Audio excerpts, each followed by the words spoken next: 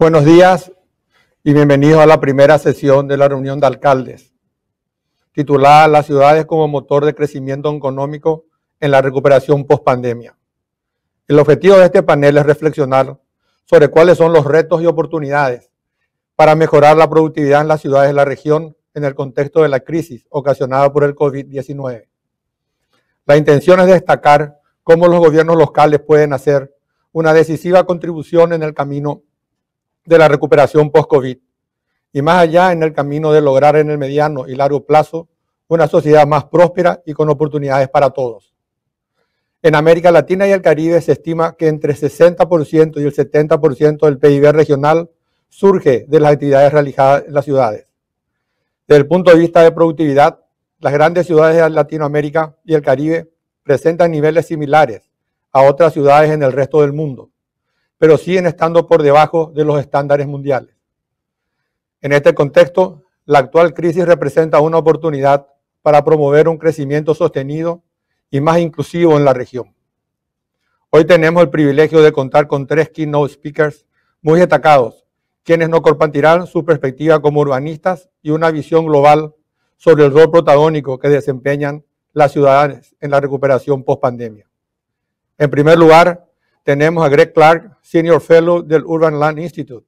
Greg lidera la investigación de este instituto sobre desarrollo urbano, con énfasis en la interacción entre las ciudades, los ciudadanos y el sector privado.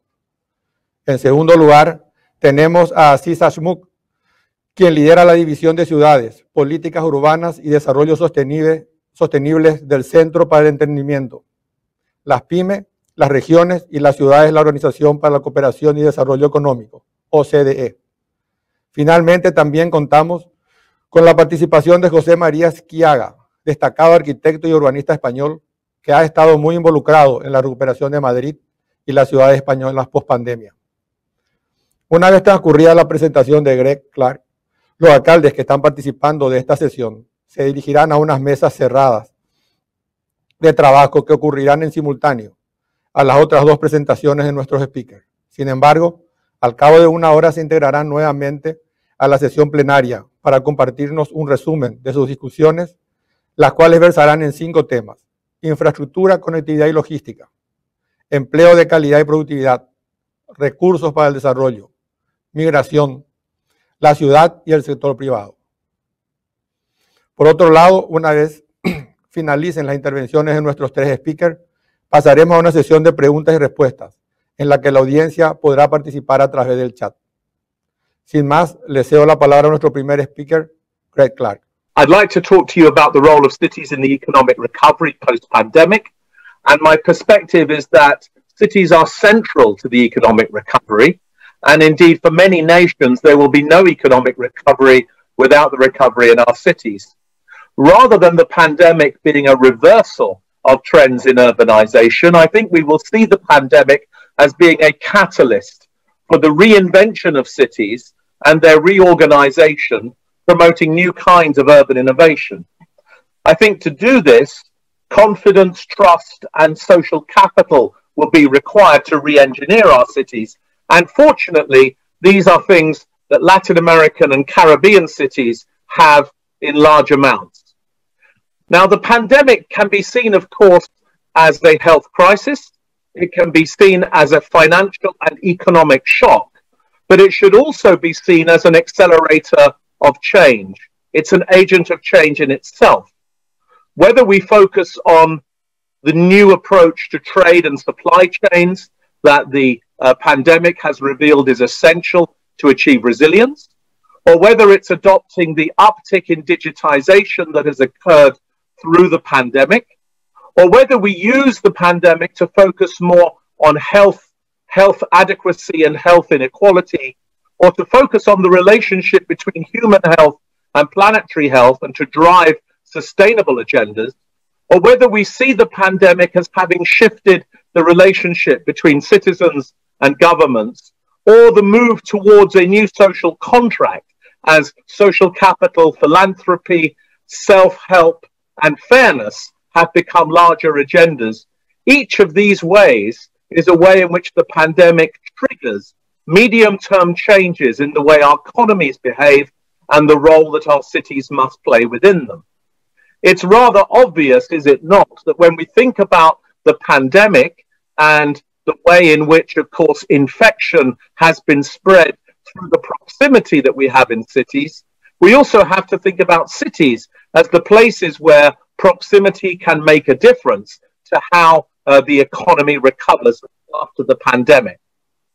There has been a very wide range of conversations about how the pandemic will change the economic roles of cities.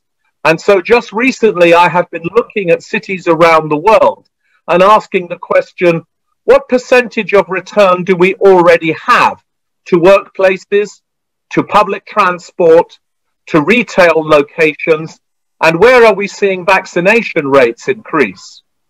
What we can see very clearly here is that in the cities and regions of the world where the pandemic is already in decline, we're seeing a return to the office, to retail, and to public transport of 70, 80, and in some cases 90%.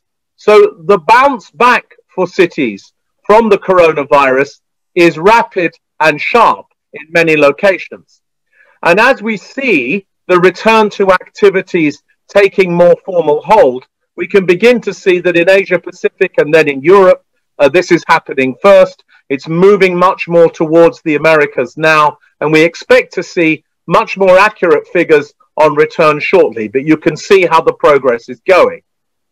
Now, there's been a lot of assessment, particularly in the global media, about the possibility that the pandemic would produce a kind of reversal of urbanization, with people leaving cities to live in more remote rural areas. And I happened to look the other day at where these media comments were coming from most strongly.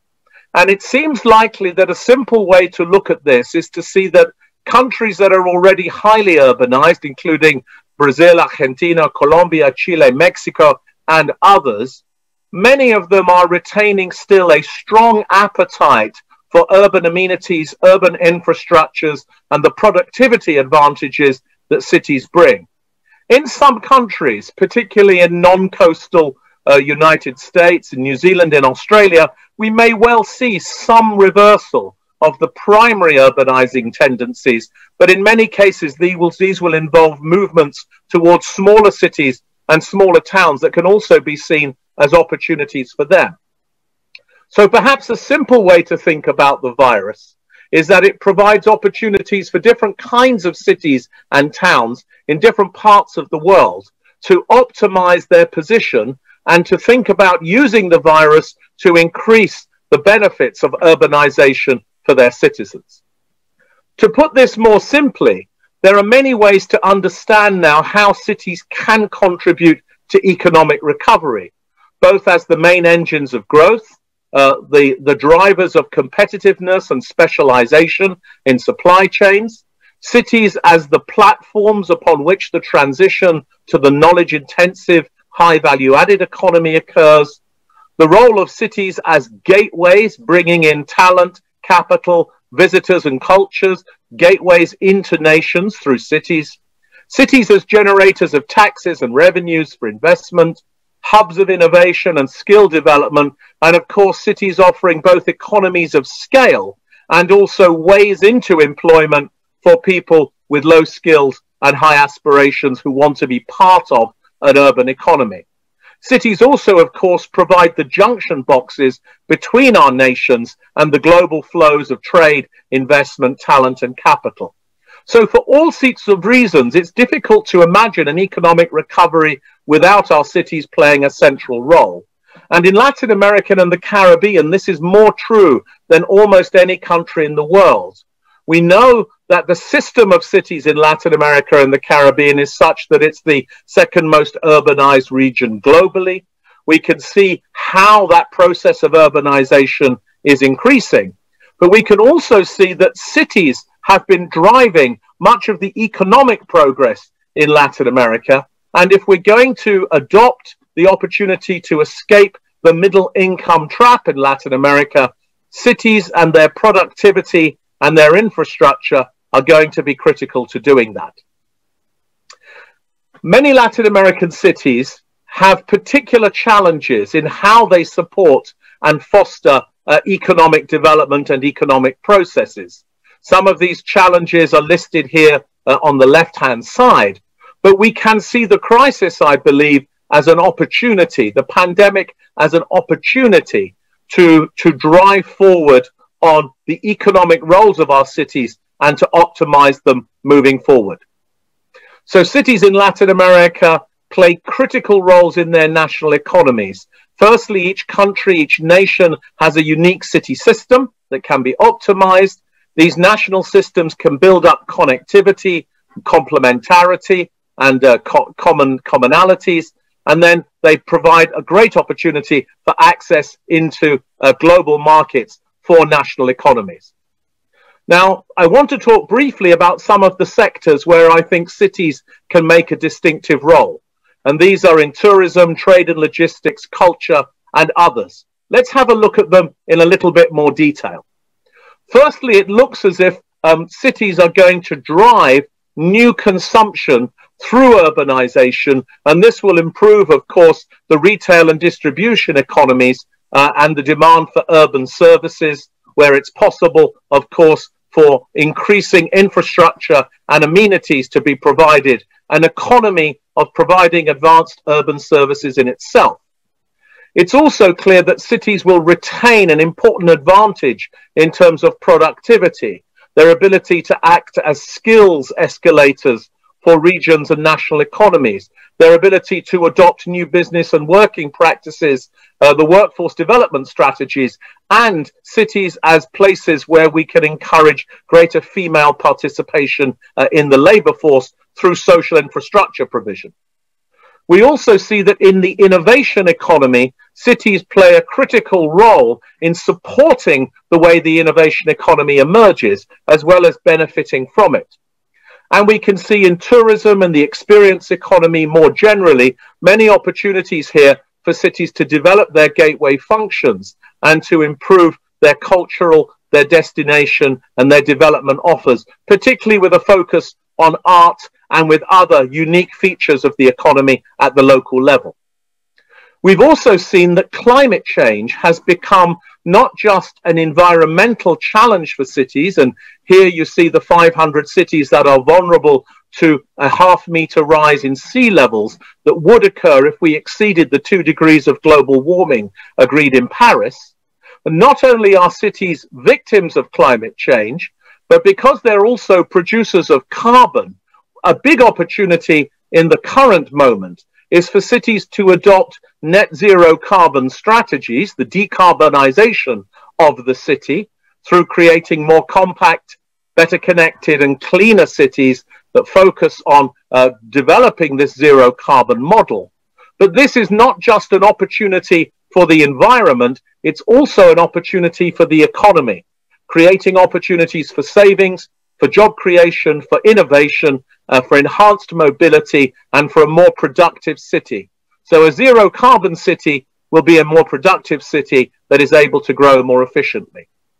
Lastly, I'd like to make the point that this pandemic, of course, has underpinned the relationship between citizens, cities, and health, where proximity, as I said at the beginning, has proved to be a challenge in the spread of the pandemic. Nevertheless, I think that the reinvention of our cities as hubs of health, healthy living, healthy climate, healthy buildings, and healthy transportation will be a key feature of how cities aid the recovery, not just of their economy after the pandemic, but of the lives and the livability of their citizens as well. Thank you very much for listening to me. I'm going to stop sharing slides there, and hopefully we'll be able to have a conversation after the other speakers. Thank you again. Ahora pasamos, y tengo el gusto de invitar a Cisa para compartir con nosotros su presentación. Buenos días a todos. Muchísimas gracias por la oportunidad de presentarles algunos de los datos que se desprenden del trabajo que llevamos haciendo en la OCDE desde un par de años sobre crecimiento inclusivo en las ciudades en general y trabajando en Latinoamérica en particular. Y muchísimas gracias a los colegas del BID de Barranquilla y de Colombia por la invitación. Les voy a compartir algunos de los mensajes que se desprenden de un análisis que hemos hecho en más de 100 ciudades a nivel mundial, incluso muchas en Latinoamérica, en términos de las lecciones que se desprenden de la crisis de la COVID-19 y de los desafíos de estas ciudades en términos de desigualdades en particular. No voy a entrar mucho en los detalles porque tienen en línea y les pongo en la pantalla los vínculos hacia los reportes en distintos idiomas.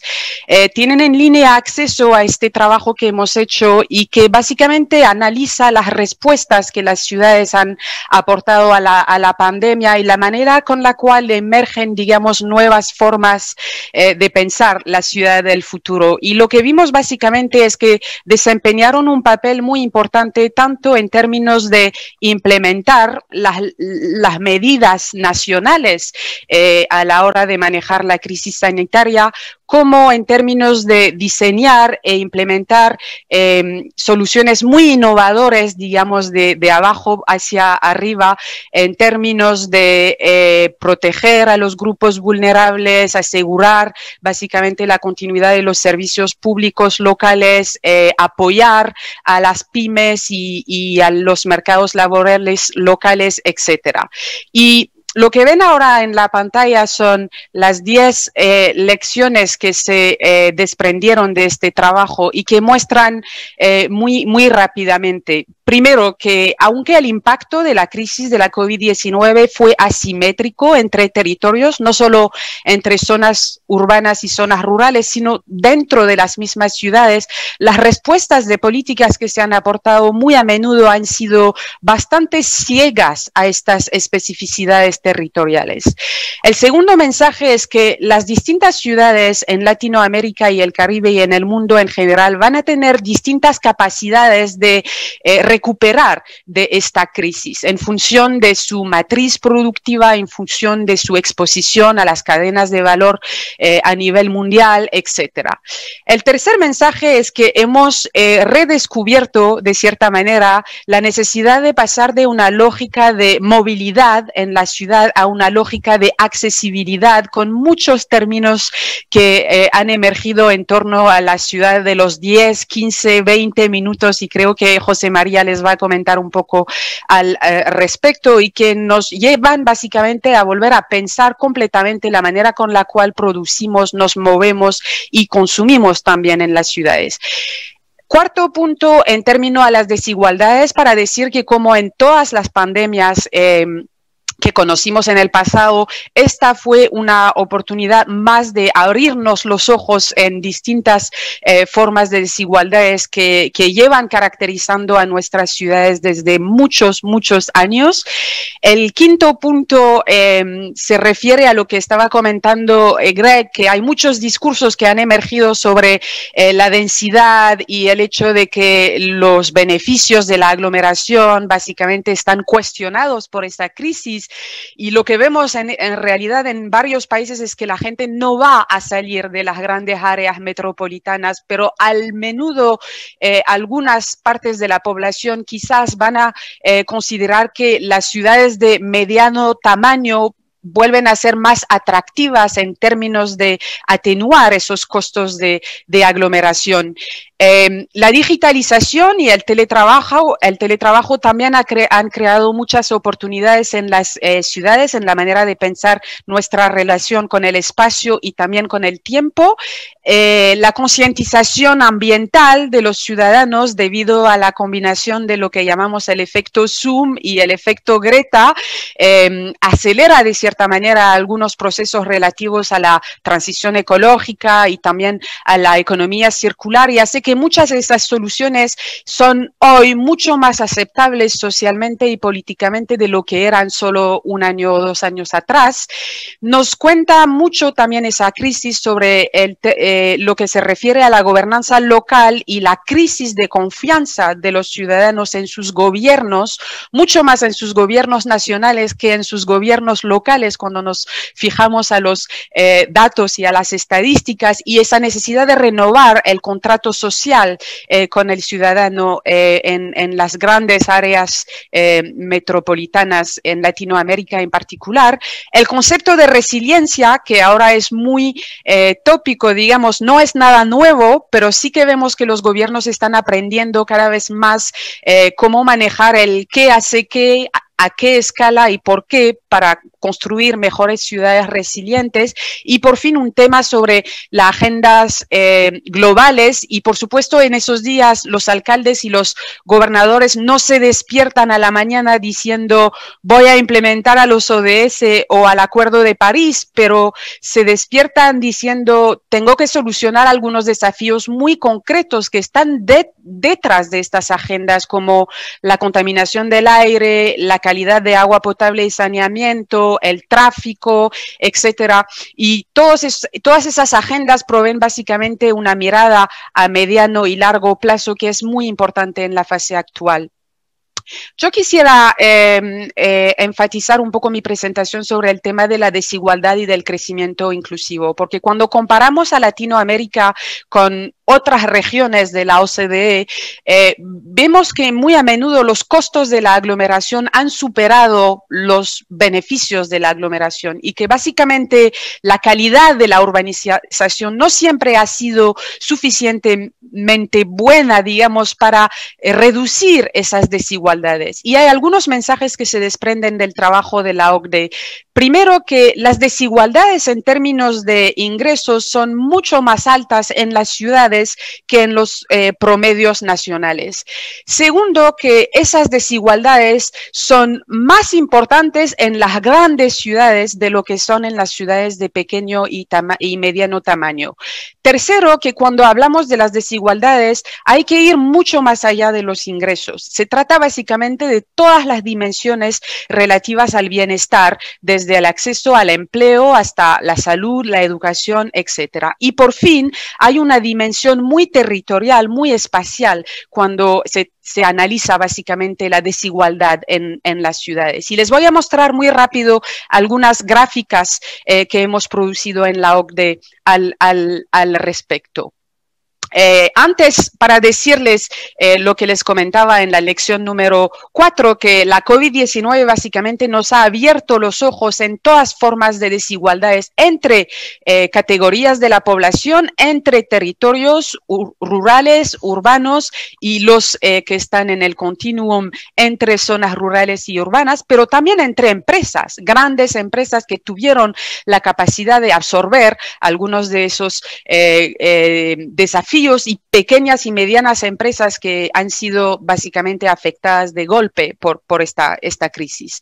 A la hora de ver los datos de la desigualdad, lo que les comentaba es que todas las ciudades no crecen de forma inclusiva, y que en realidad a la hora de analizar las desigualdades vemos que el tamaño de la ciudad y la gobernanza de la ciudad tienen mucha importancia, porque, como lo decía, hay una correlación directa entre el tamaño de la ciudad y el nivel de desigualdad. Hay ciudades como Londres y Baltimore donde puede haber básicamente 20 años de diferencia en términos de esperanza de vida en función de su código postal o su estación básicamente de transporte público. Y vemos lo mismo en términos de la fragmentación institucional y la falta de gobernanza metropolitana, que contribuye en la mayoría de los países y de las ciudades de la OCDE en básicamente aumentar los niveles de segregación.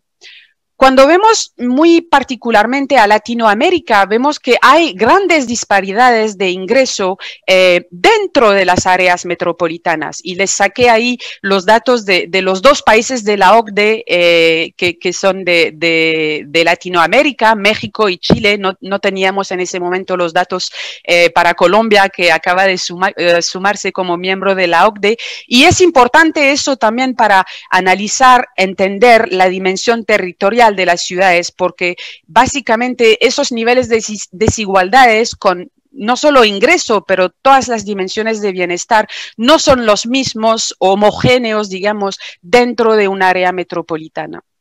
Y vemos también que los niveles de segregación debido a las desigualdades de ingresos son muy diversos, digamos, entre ciudades de un mismo país.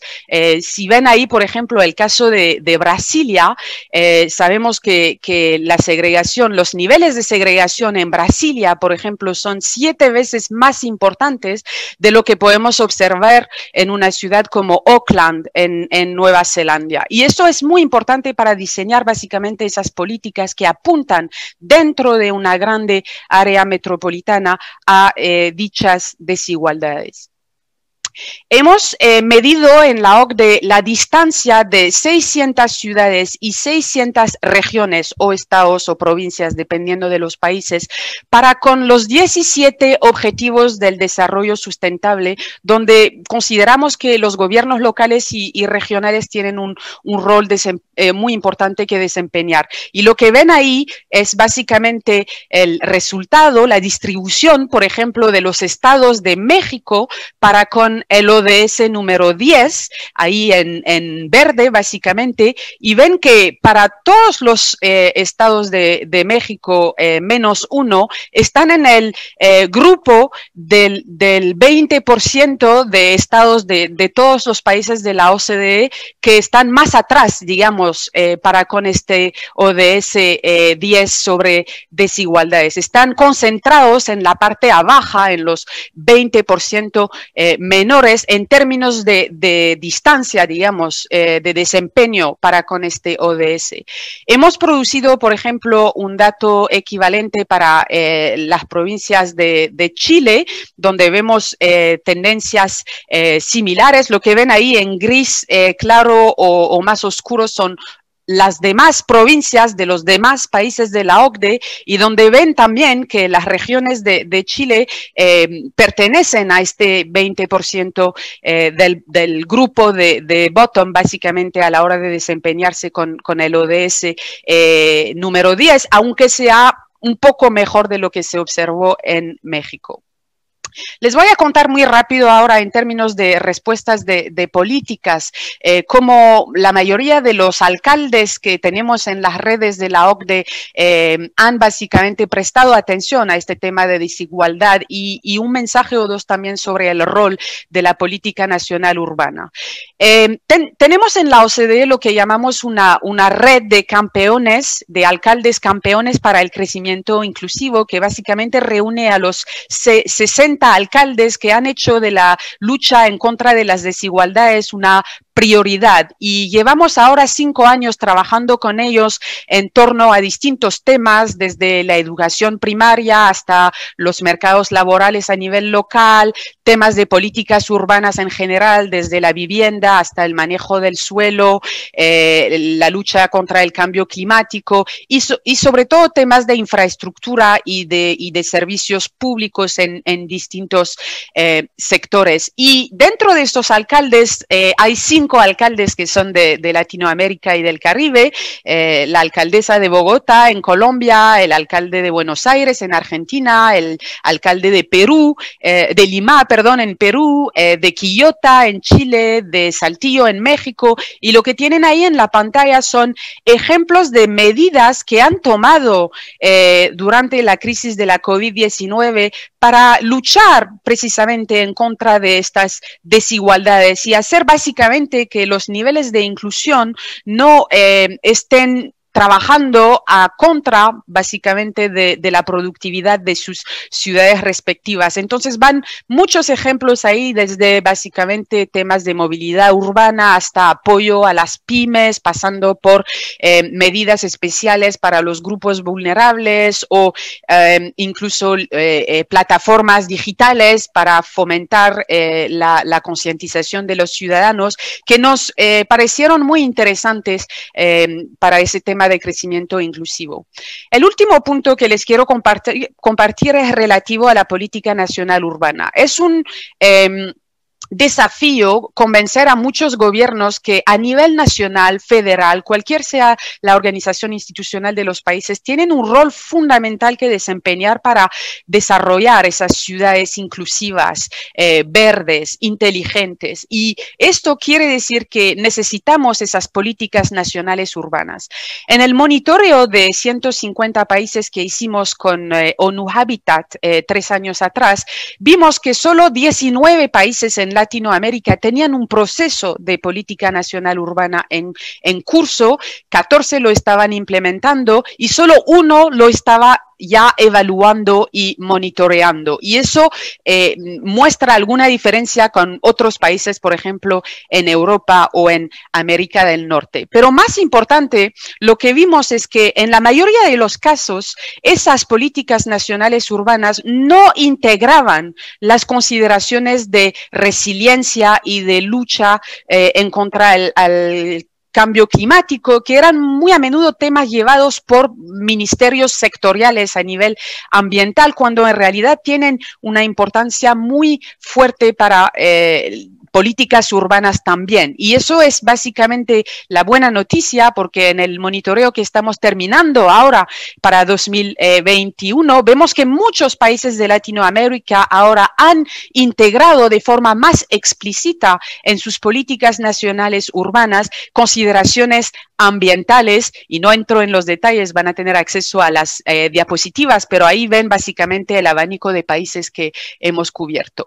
Lo dejo aquí con esta última diapositiva que les da básicamente los principios de la OCDE para políticas urbanas y las estrategias que se basan en recomendaciones que hemos extendido a los gobiernos para volver a construir ciudades más inclusivas, verdes e inteligentes, que es muy relevante para Latinoamérica también, y que realmente tiene que hacerse en esta responsabilidad compartida entre niveles de gobiernos. Y para los que quieren más información, la última diapositiva les da todos los vínculos internet hacia la información que hemos producido y los datos que les he presentado. Muchísimas gracias y perdón por haberme demorado un poco más, pero fue en español y me tomó un poco más tiempo de lo que tenía previsto. Gracias.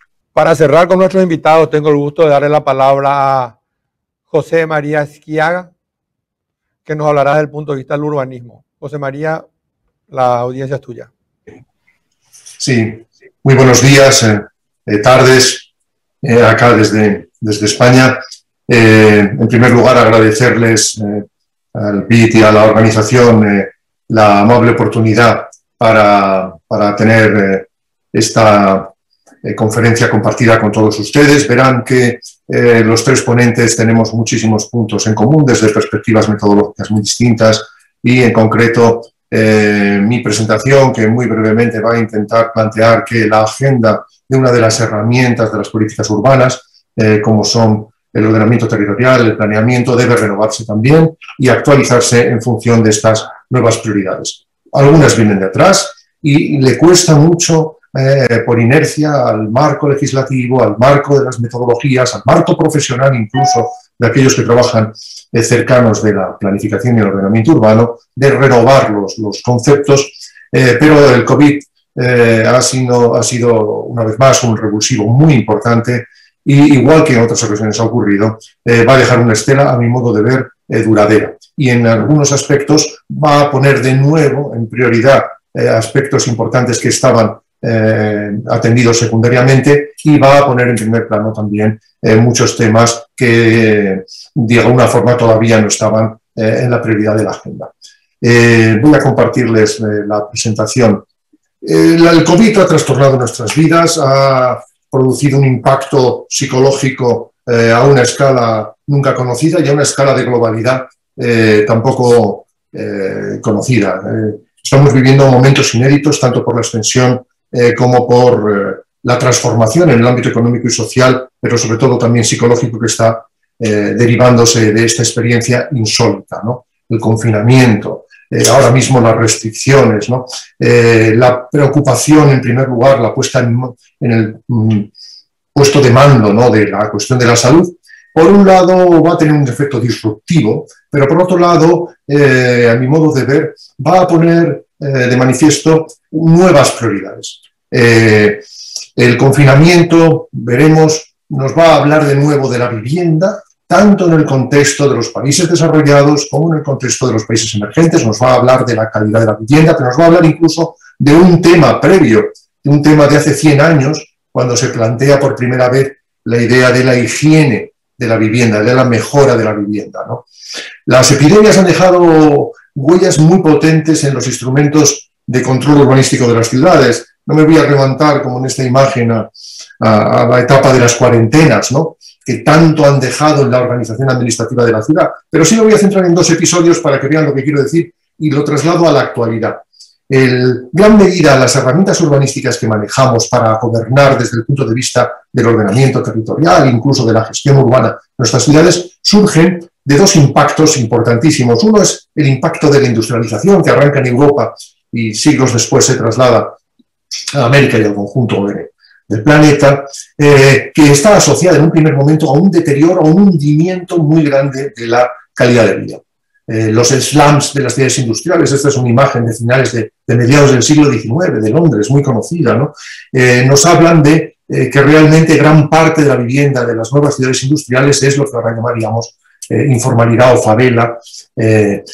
Además, las condiciones higiénicas se deterioran enormemente. Esta imagen de esta fuente contaminada me remite a la famosa experiencia del doctor Snow, ¿no?, casi el primer epidemiólogo, ¿no?, que en este plano tan rudimentario simplemente indica en un pequeño folio dónde se producen los fallecimientos y echa por tierra, años después, la teoría de las miasmas como producto de la enfermedad y sustituida por el tema de la calidad del agua y por tanto de las infraestructuras y por tanto de que el urbanismo nace con las infraestructuras y precisa en primer lugar de las infraestructuras básicas sanitarias y hoy en día de las infraestructuras de movilidad, de las infraestructuras digitales, etc. Gran parte de nuestra idea o visión infraestructural del urbanismo arranca de entonces.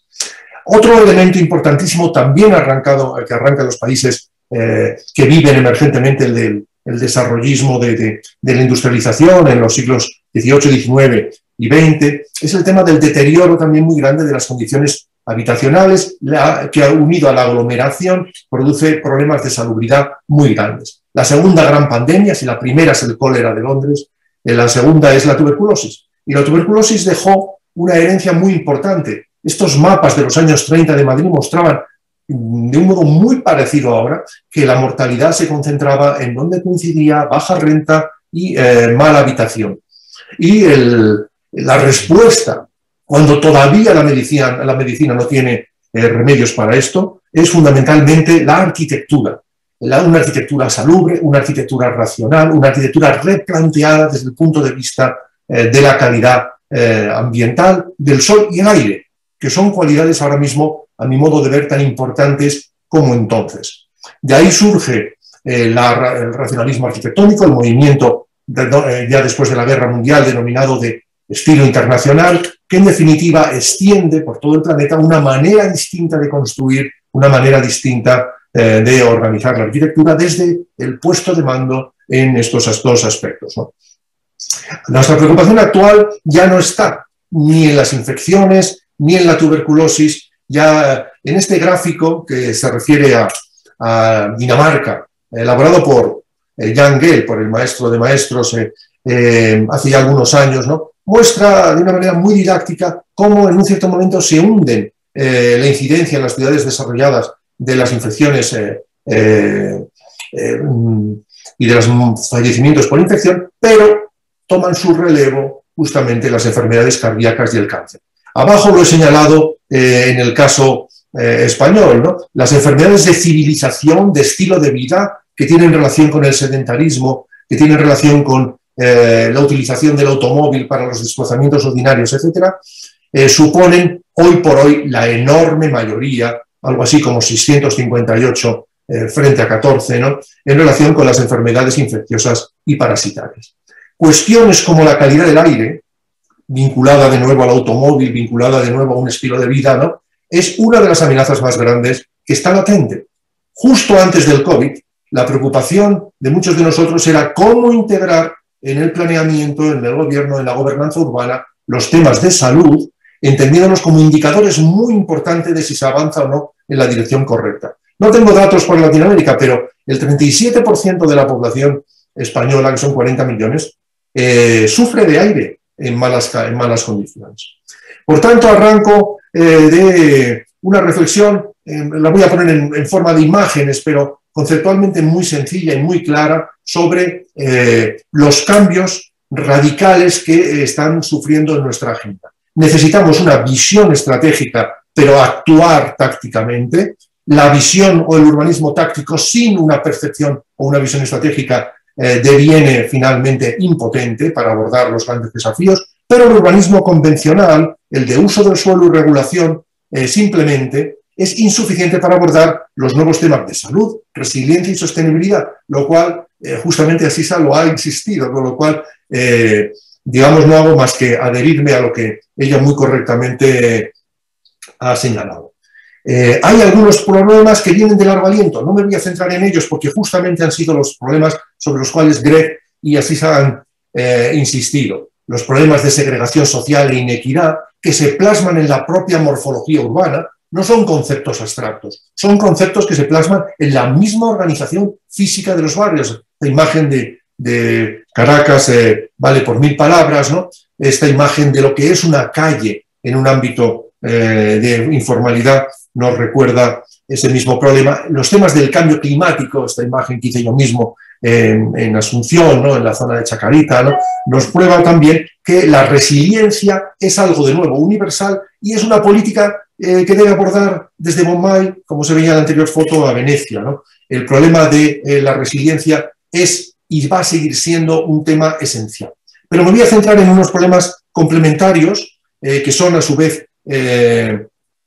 derivados o en gran medida de la toma de conciencia que ha significado la experiencia de confinamiento, cuarentena, trabajo o distorsión de las formas habituales de trabajo derivadas del COVID. En primer lugar, el equilibrio entre densidad urbana y habitabilidad. Durante los primeros días de la pandemia, seguramente que ustedes recuerdan que existía un gran debate sobre si la densidad era letal y si justamente las ciudades densas, es decir, el tamo New York o San Pablo frente a la imagen de Los Ángeles, ¿no?, si Los Ángeles eran ciudades resilientes frente al COVID, aunque no fueran sostenibles, ¿no? La evolución, y hemos aprendido tanto este año, nos ha mostrado que no hay una correlación entre densidad y mayor incidencia del COVID, que en muchos casos el COVID ha tenido momentos de reservorio en regiones muy poco pobladas y con una densidad de población muy baja, con una dispersión grande, sobre todo en aquellos países que lo han medido más. En el caso español hay una constatación evidentísima de ese punto, ¿no? Pero también ha quedado claro que hay una densidad buena y una densidad mala. A la densidad mala mejor no llamarla densidad. Sugiero que en castellano la llamemos hacinamiento.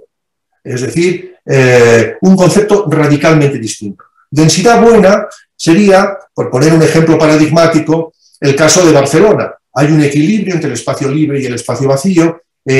Las actividades urbanas pueden distribuirse en el conjunto del tejido urbano consolidado porque hay suficiente densidad como para que se pueda producir un equilibrio funcional, etcétera, etcétera.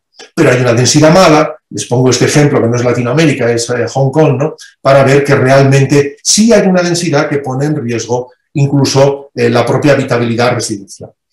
Frente a eso, el modelo es el modelo de la baja dispersión, el modelo en gran medida todavía la imagen aspiracional de las clases medias, ¿no?, el modelo de la bajísima densidad.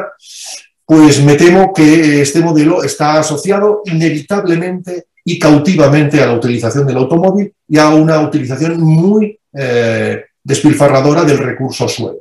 Sin densidad no hay transporte sostenible y sin densidad no hay agricultura de proximidad ni hay ninguna de las cualidades que hoy en día estamos recabando de las ciudades. Por tanto, es necesario encontrar un equilibrio entre la densidad buena y la habitabilidad.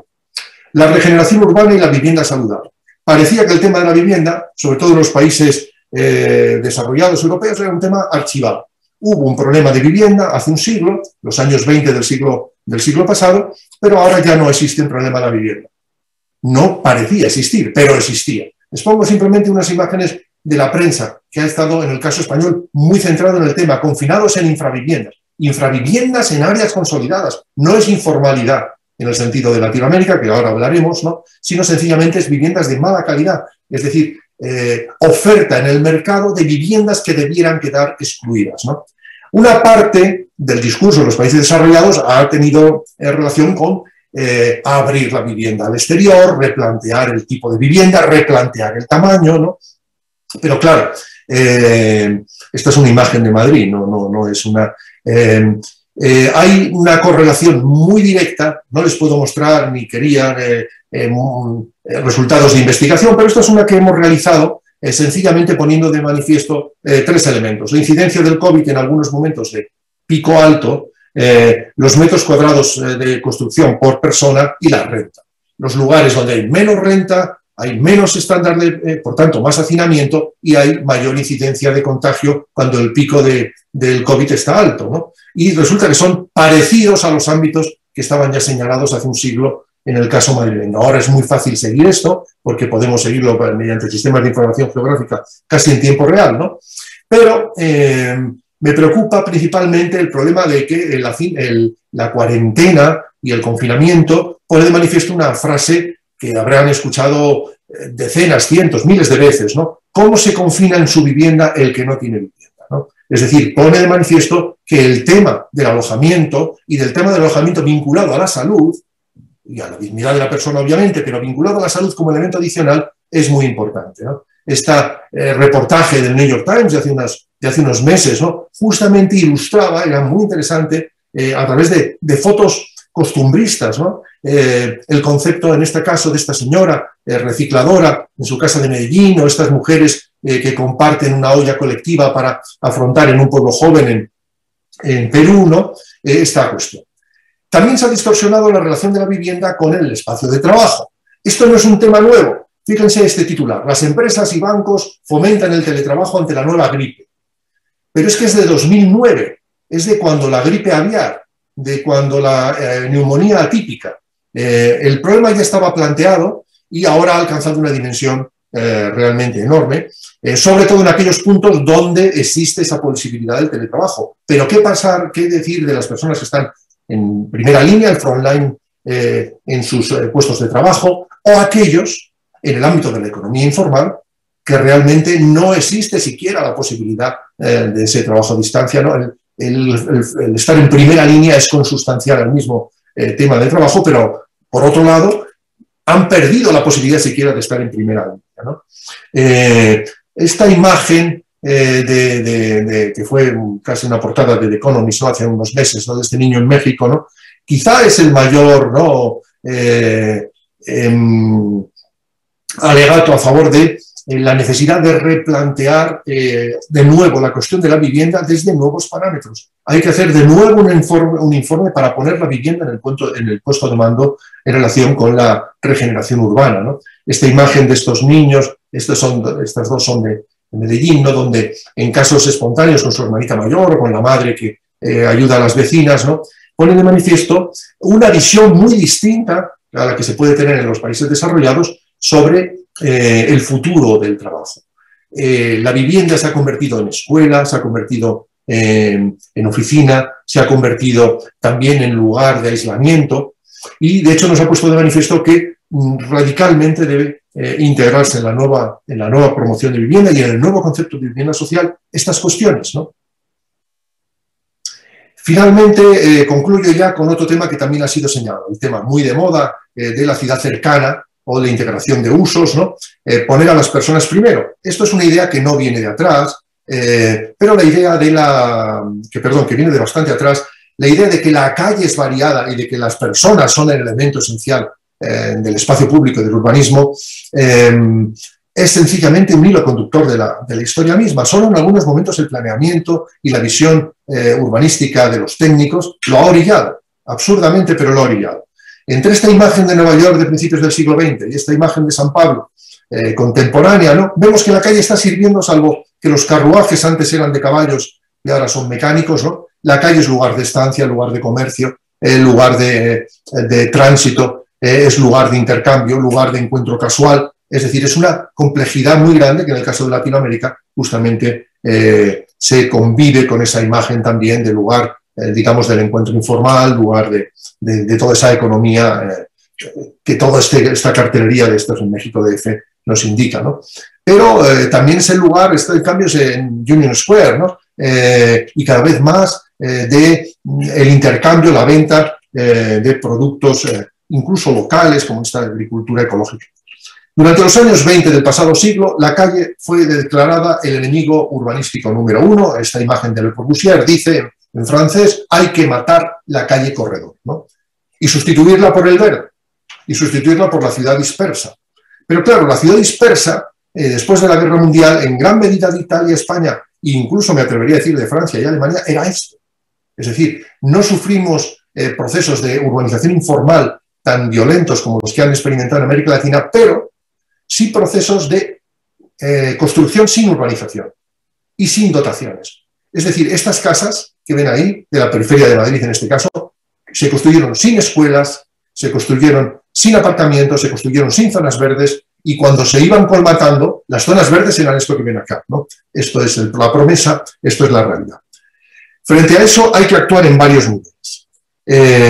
Uno de ellos es una nueva movilidad, que yo lo resumiría en: pensemos otra vez racionalmente, sobre todo los expertos, los técnicos, en poner a las personas caminando en el puesto de mando. De nuevo, insisto, la ciudad de los 15 minutos, la ciudad de los 20 minutos, es un concepto importantísimo, pero estuvo en el urbanismo. Fíjense esta imagen, es Radburg, es Nueva York, principios del siglo XX.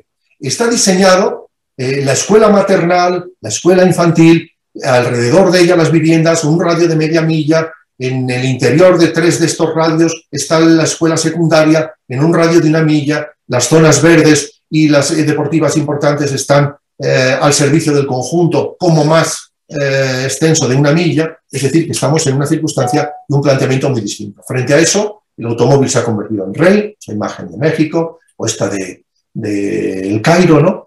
Y debe abrirse el abanico del ecosistema. El coche ha sido letal para el espacio público y para el equilibrio urbano. Es necesario incorporar muchos más elementos al el coche compartido, la bicicleta para todas las edades, ¿no?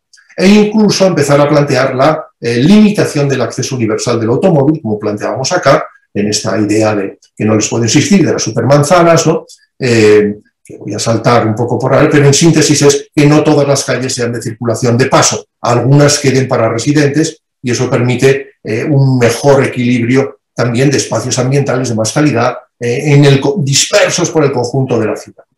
Finalmente, con esto acabo, convertir el espacio público en arquitectura. El espacio público ya era muy importante en toda Latinoamérica como escuela de ciudadanía y como elemento de vertebración social.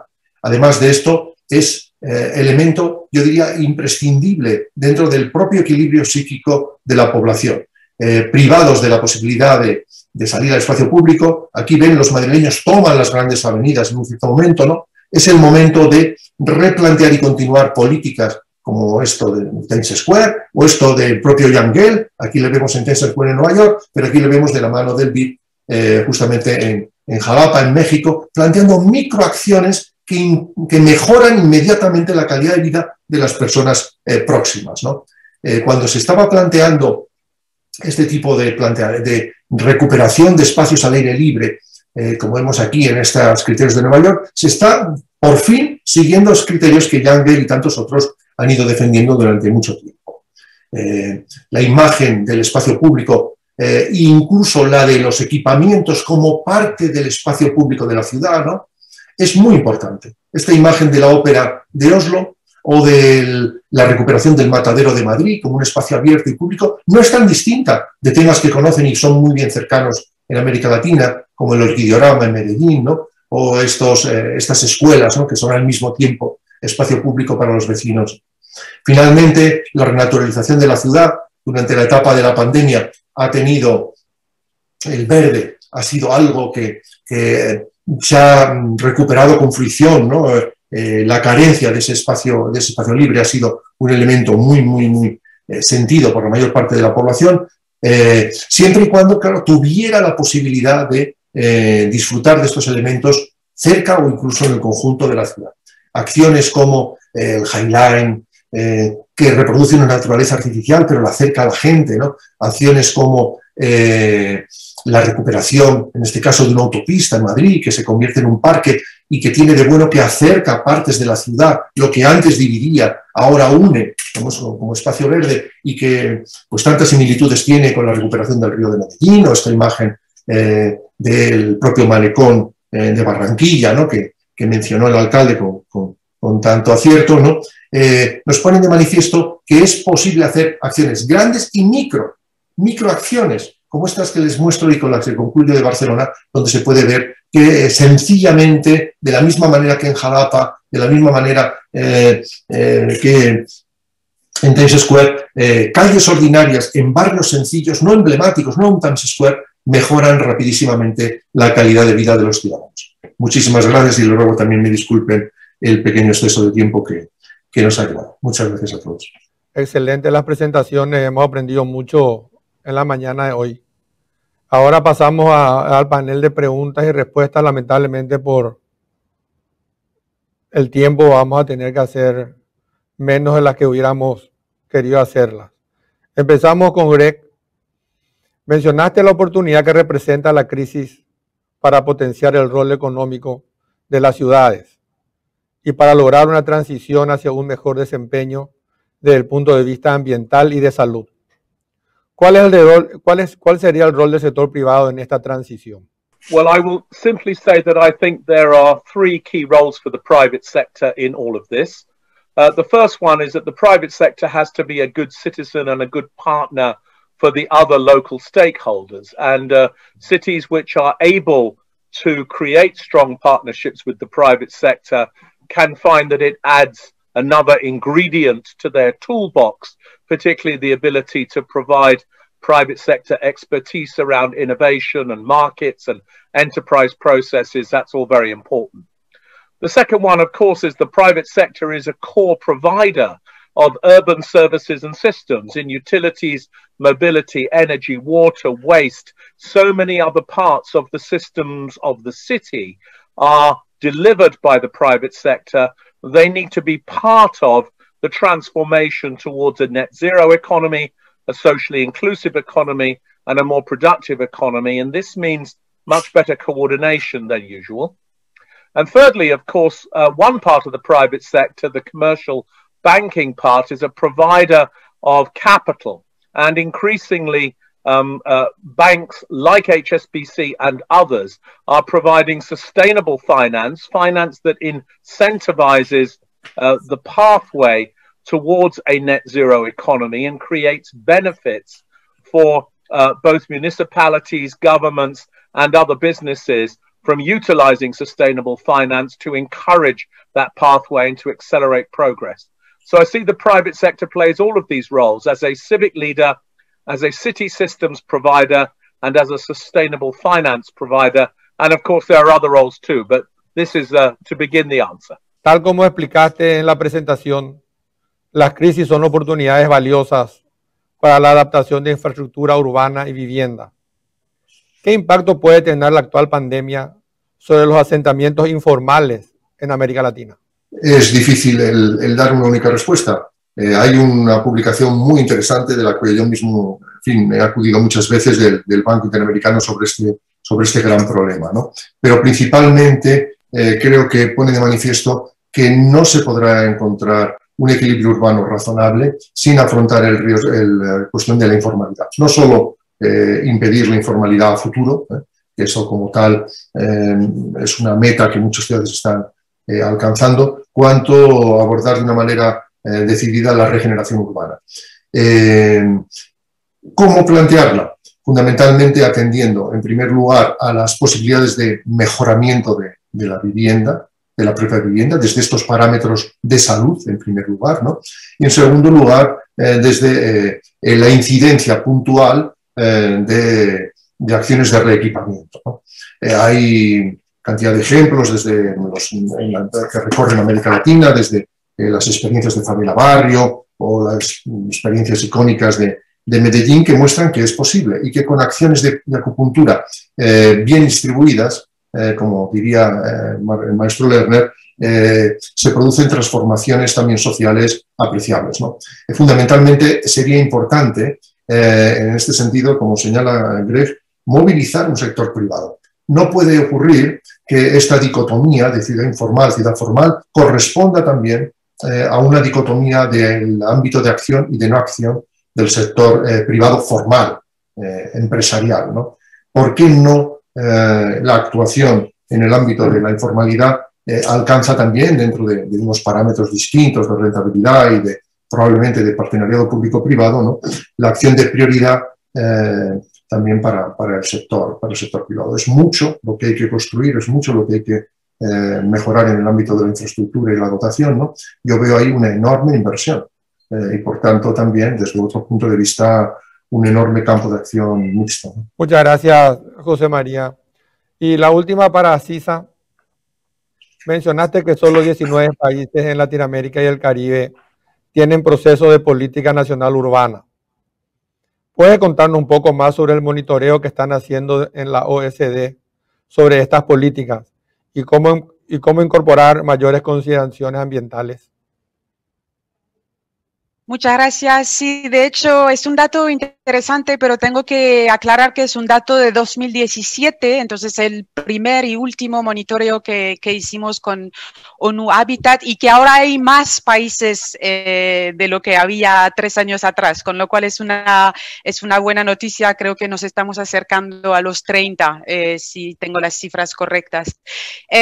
¿Por qué es así? Creo que porque en la mayoría de los países hasta la fecha se consideraba básicamente que la política nacional urbana era la política de la vivienda, cuando en realidad nos enteramos de que no es el caso. Una política nacional urbana es una política que permite coordinar, integrar distintas áreas de las políticas urbanas, desde la vivienda hasta el uso del suelo, pasando por los transportes, etcétera, y hacerlo con la escala funcional, digamos, que esté basada no solo en donde los perímetros administrativos se detienen, sino más bien donde la gente vive y trabaja, y el rol de esas políticas nacionales urbanas es realmente fomentar ese sistema policéntrico de ciudades de distintos tamaños, grandes ciudades, medianas ciudades y pequeñas ciudades, porque no solo puede haber productividad y bienestar en las grandes urbes en los países. Entonces,